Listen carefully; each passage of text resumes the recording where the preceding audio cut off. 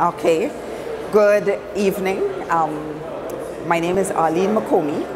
I am a permanent secretary on pre-retirement leave, formerly in the Ministry of Planning and Sustainable Development.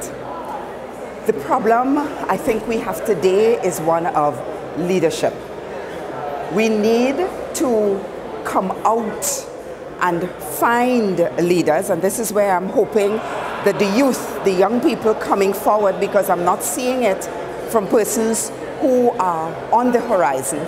Young people coming forward are able to take the baton and run in a different direction, a direction in which we will come out of the political time warp that we have been in. Too often in the Caribbean, we have been challenged in our development by the political cycle that we tend to fall into. Being in government for 35 years, I have seen where, even where we have the same party but different administrations, we have gone back before we can move forward. Dr. Hossain speaks to the fact that we have a resource curse in Trinidad and Tobago, and I sincerely agree, because we have the resources.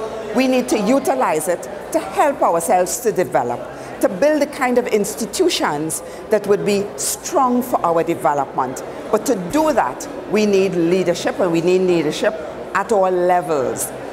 Good. With respect to CARICOM, something has to be done there as well, and I think it is also a question of leadership.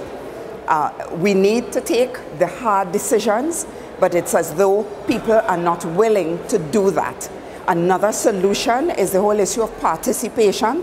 We, the people, need to be more participative in our governance, in what